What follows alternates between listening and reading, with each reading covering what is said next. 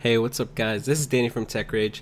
Now, if you're like me who purchased Ballistic Overkill, which is an FPS shooter native to Linux, and you're experiencing that Blackscreen bug, well, you're not alone. There are actually quite a few people that actually are experiencing this bug. More than I thought, really. I thought it was maybe an isolated incident for me. I just thought that maybe it had to do with my graphics card, maybe my distro, and so I did change a few things around, maybe tried even different drivers, and nothing. And by the way, all the rest of my games worked just fine. It was just this game.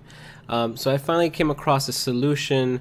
I'm not sure whether it's temporary or it's going to be permanently implemented by the company that created Ballistic Overkill. But I did find it underneath the discussion page here in the link section for Ballistic Overkill. I'll be leaving the link down below for your convenience. So open up the discussion page and you'll see right here. It'll be the second from the top pin conversation right here. And this guy, Max78, proposed this code that you can input for the game in order for it to work just fine. He said, I've tested this on 2 different versions of Linux Mint. Hopefully it works for all Debian/Ubuntu based distributions. So you need to copy this code into the game and then it should work just fine. But keep in mind though, a few people still are experiencing this bug even after you input this code. So it may not work for you. It just, it depends on trying it out. But also make sure you understand that you're doing this at your own cost, because when you deal with that window, which you'll see later on, it is only meant for advanced users who know what they're doing. And if you input something wrong or you decide to put something else in the future there, it can wreck your game. I'm not sure as to how severe it can get, but it can mess things up. So keep in mind that you're doing this at your own experiment to see if it works. Okay guys, so it's pretty easy. Oh yeah, I forgot to mention too, I also created a blog post for this video, so I'll be leaving the link down below to this blog post. It also has the links within the post for the discussion page and a quick how-to as to how to put in the code yourself, but we'll be going through that right now. And I'll be showing you the game launching and it working just fine, but it may seem a bit distorted. I'm still experiencing this issue when coming to screen capturing.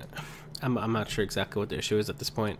I've tried many methods, but I may just have to buy an external video capture card just for me to get some good quality game capture going on the system. But yeah, anyways, so let's get straight into this, guys. So you want to make sure you click on Ballistic Overkill. Once you click on it, go to Properties. Well, right click and go to Properties. Then you want to click Set Launch Options.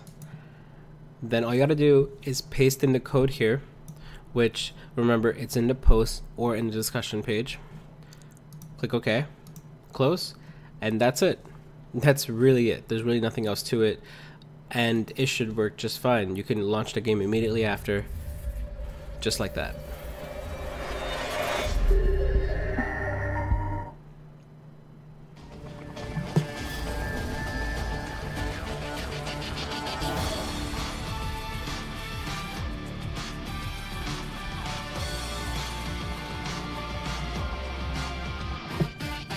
Okay.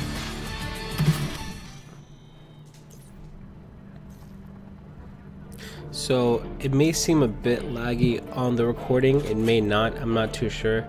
It just depends on how the video ends up coming out at the end. But the game is working just fine from personal experience. Like right now as I'm running it, as I'm seeing it right now with my own eyes, it is working just fine, no lagginess whatsoever. Let's go to community servers, browse servers, and I can browse through all these servers that are available for me to play on. I can go to my soldier category and I can view all my soldiers here. And by the way, if you haven't played this game, you should really consider getting it. It's a really fun game. Not expensive at all. I think right now it's currently running for like 15 bucks on the Steam store. And man, it is fast paced. It is very fast paced. You see, you can go through different skins. Very fast paced and very fun. See there.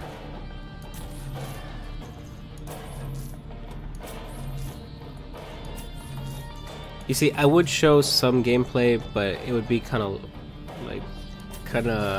laggy, and I don't think it's even worth it. But I can promise you, I can guarantee you that this works for me, and if it works for you, if you get to this state here, then you'll be more than fine to just play the game.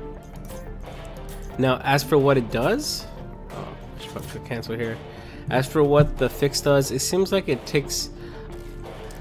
doesn't let the game get to full screen at initial launch, but then it looks like at least from the way I'm seeing it, the game relaunches. Well, it kind of autocorrects itself through the process real fast, and it launches itself in full screen.